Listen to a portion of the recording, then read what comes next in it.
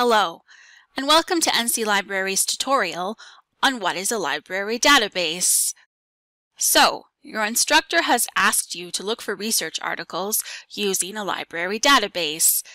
The only problem is, you're not sure what a library database is or where to even find one. Why can't you just use Google? Good question. And in this tutorial, we will cover what a library database is, where to find one, and why you might want to use a library database instead of Google to look for research articles. Let's start by defining what a database is. A database is a collection of information that is organized for storage so that it can be retrieved by a computer. Types of information that databases store might include the names and contact numbers of customers or patients, scientific data, stock prices, or catalogs of goods for sale. The list goes on and on. Library databases tend to organize, store, and retrieve resources that individuals may need in order to conduct research. These resources include journals, magazines, or newspaper articles, reports, ebooks, and even streaming videos. Some library databases organize these resources based on subject or by item type, while others provide access to resources in a variety of different subject areas. You can access Niagara College's library databases by visiting the library's website. Once there, you want to look for the All Databases A to Z link, which can be found under the Search Everything box. This link will lead you to an alphabetical list of all the databases that Niagara College Libraries subscribes to. You can also find databases that are relevant to your particular area of study by visiting the research guide for your program.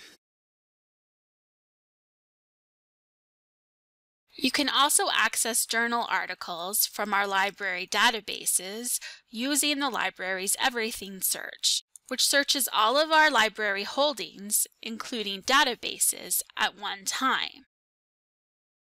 You can access these journal articles 24 hours a day, 7 days a week by using your Blackboard ID and password. Once you have accessed content in these databases, you will notice that these databases offer users additional features, such as citation generators. So why should you consider using a library database over a search engine to do your research? Well, library databases have been hand-picked by librarians to provide users with access to research material that has been vetted as a scholarly resource. This means that you are more likely to find authoritative information on your topic if you conduct your research using a library database. Also, if you need to find academic journal articles on a specific subject, it is often easier to find this type of article in a subject-specific library database whose contents have been tailored to meet the needs of researchers in that subject area.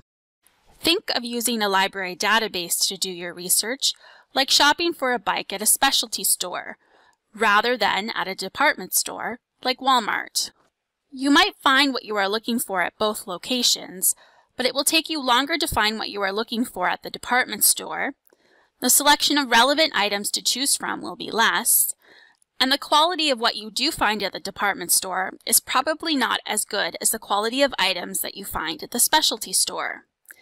It might mean going a bit out of your way to shop at the specialty store, but if what you are looking for is an array of easy-to-find, relevant, high-quality items to choose from, then the extra effort is probably worth it.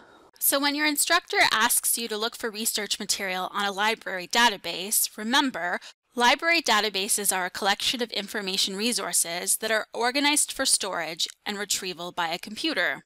Library databases can be accessed online 24 hours a day, 7 days a week on the library website through the Database A to Z link or through your research guides. Using a library database to find research material will result in finding resources that are relevant and scholarly.